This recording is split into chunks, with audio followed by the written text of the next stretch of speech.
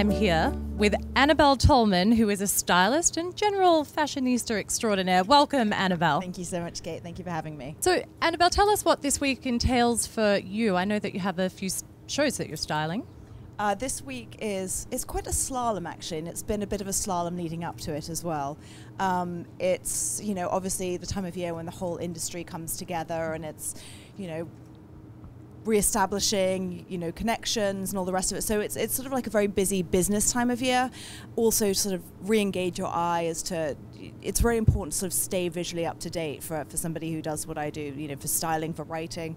Sort of trends are created as sort of a reaction to what goes on in the world, and unless you're sort of watching to see what's happened and happening on the runways right now, then you sort of get like a feeling of where things are going. So we just watched the BCBG show. What would you as a stylist do for that show? Do you work with the hair and makeup team, let's say, to create that finished look? For something like the BCBG show, you know, you would walk into their office, their showroom, whatever, and you would see all these dresses, and if you noticed, every single one of those looks had a white turtleneck underneath.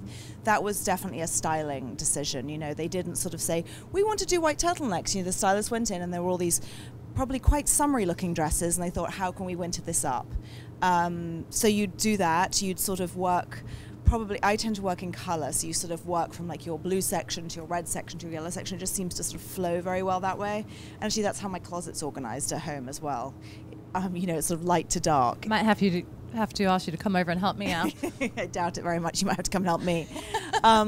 So you do that, but then also you'd work with the hair and makeup. You do a hair and makeup test where the people come for the show, and it makes so much difference. You know, it's like if you wear something like that with, you know, a studded belt and sort of like a punky hair and like a, you know, Blade Runner eye makeup, then it's going to go somewhere completely different than with, you know, beautiful glossy makeup and you know, fancy lady uptown hair. It really sort of pushes things. Thank you very much. In a number of different directions. You know, are you Bardot or Marilyn Monroe? Sure. It makes a number of sort of very quick decisions that people can sort of identify, oh, this is where they're coming from, this is their direction.